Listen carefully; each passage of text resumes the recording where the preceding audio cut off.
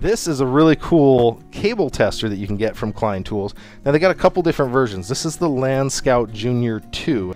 So that's what it comes in. And it's actually two pieces here. So let me pull it up. So that's the tool itself. It's battery powered, and when it comes, it'll have a little tab here. You pull it out, and that activates it. And then this is the other side of the block. Now, I'll explain a little bit what that's for in a normal situation, but we're going to use this to actually test our network cable that we made live. Now, I made one end last night, and it may have been late, so if that's the end, that's the one that's going to be bad. I'm going to turn this on real quick. Oh, looks like it turned on automatic. Now, what it's saying is it's saying fail open. So all of these are open. And then I'm going to put this end in. There we go. Now, if the numbers match top to bottom, it's going to say pass. Now, if the numbers are out of order, you may have a crossover cable situation, or you may have a straight through wired cable. This is straight through here.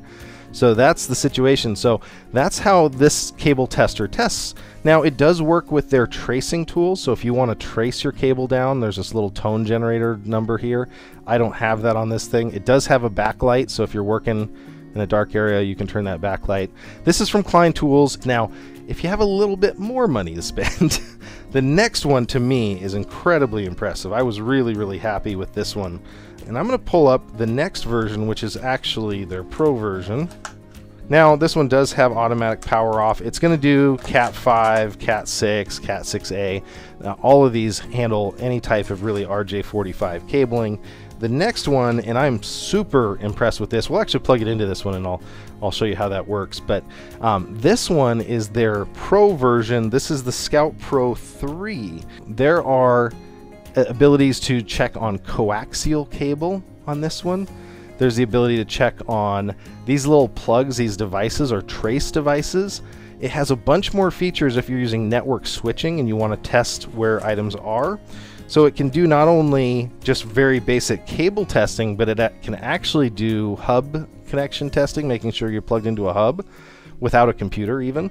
And then if you're trying to trace stuff down, you plug a bunch of these into the wall sockets and you can actually find out how it's working. So this is the screen, and it's showing that it's open right now, and I'm going to turn the backlight on so you guys can see it. So it says open. Now I'm going to plug in that cable that we just made. Now it's going to say open, but there's a button here that I can hit, which is pretty cool. I hit that button and it's saying 7. Remember I said this was about a 6.5 foot cable? It can measure the amount of cable that you actually have on this. So that was the test capability that it has, and you can use different pairs on it for that. But yeah, that was the distance measuring capability of it. There's a bunch of other different modes. There's tone generation. I'm going to get back out to the one I want. Okay, so then I'm going to test the cable itself. So there is the pass. So it's saying that it's a straight through wired cable. ID number is 1. Now, why does that ID number matter? I'm going to show you a trick. So if you take these other devices that it includes, you see those numbered items? Let's say I have 5 different wall outlets in my home, and I have a panel down in my garage that has the outputs. You can take these little tiny devices and plug them into your wall socket if you're wired that way. So there's a wall socket. Let's say I'm just going to use a coupler so I can go to the end, and then I'm going to plug into the end of this cable. So that might be my wall outlet. And what's cool about this thing, just pulling it up here real quick. Okay, so ID 5 is what it's telling me. Now, this is not going to test for continuity. It's not going to make sure that there's not wire breaks or anything, but what it is showing you is that that is plugged into 5. Now, I'm going to pull it apart again, and I'm going to grab a different number just to show you that this is real. I haven't moved anything. Now, these couplers are not great. They don't push down real well, so I have to push it down. But there's number 3. So now I see number 3. So this is a really cool feature. If you've got a whole mess of wires coming down, you're maybe doing an office building, and you've got a bunch of different wall plates that somebody installed, and they just come down to a termination point, home run, and you don't have any labeling on those cables. I've been in that situation, and so that's really cool.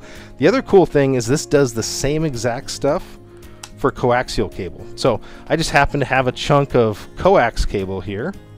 Now, my coax doesn't have an end, but if you look at the end of this tool here, it's going to do phone, or this side is actually, sorry, RJ45, which is Ethernet.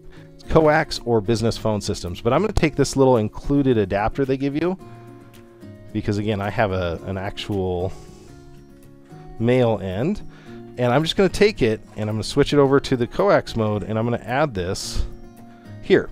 Now what's cool about this is if you want to, you can test continuity for this. So now it's showing that it's an open cable that's not connected to anything, right? You can take the other side of that little receiver that has the sides that we were testing with, and you can actually plug that in and you'll see if the cable's good. But what I want to go is into a different mode, and that's the distance measuring mode. Oh, there it is, 12 feet. It just took a while to get that, because this thing knows that this is, well, about 12 feet long. If I stretch it all the way out, it's roughly 12 feet. How can it figure this out? And it uses a radio frequency that it sends down the cable, and the delay, the time delay for it to come back on the reflection. It's just really amazing technology that they have here, but really a cool tool in your tool bag. So if you don't think you're going to do a lot of coax or other type of wiring systems, you may be okay with the regular Klein tools, but I wanted to show you this as an option. Another thing that I'm going to do here is I'm going to use a Sedola hub to demo the next feature, because it's really, really cool. And I'm going to put it in the uplink of the Sedola 8+2. So this has got 2 extra ports. And what I'm going to do, I'm going to put it into the hub flash mode. Now I was able to do this with one of my other ones. I want to see if I can get this to do that. There's hub flash mode. There we go. I really want you to see this, because this tool is going to save you a ton of time if you're tracing wires down. See that little green light there? Hopefully it can, there it is. So that's the uplink. Now you notice it's flashing that it has a signal and then it doesn't. Has a signal and then it doesn't. What's doing that is your Klein Tools meter here is in hub mode, and it's going to flash the port on your network hub. So if you've ever been in a situation where all of your lines are terminated at your hub and you just need to know what output this one is, this little tool, without grabbing a computer and trying to run traffic or do whatever, can generate a pulse that shows on your hub a blinking light, which is a brilliant use case for this thing. Another thing that I know is going to save me a ton of time. So that is the Pro Tester here from Klein Tools. Let's say that we did damage our cable somehow, right? Now I'm going to try to do this without getting myself into too much trouble. So let's go on the side. Let's say you got an overly aggressive plumber. He was drilling through and he nicked your cable, and yeah, he's done a pretty bad job. Okay, so he's cut through the side wall of your cable right there. You can see that. Hopefully he didn't cut everything, but we're going to take this thing out of hub mode here. So now what I'm going to do is I'm actually going to not use this cable with a switch, because that would be bad. But what I am going to do is I'm going to run it through this tester one more time. So you can see that right now it's saying that it's all open because I haven't plugged the end piece in. So now I'm going to plug what they call the remote usually in most of these, and we're going to see what it says over time here. So it's testing right now. It's saying open. I want to see if it can figure out that damage that I put in the cable here. There we go. So now it's saying open. We have a fail on those pairs. So those pairs were cut. Now you may have a break that changes. So as you know, maybe this wire gets moved, the break is going to change. So you could see that.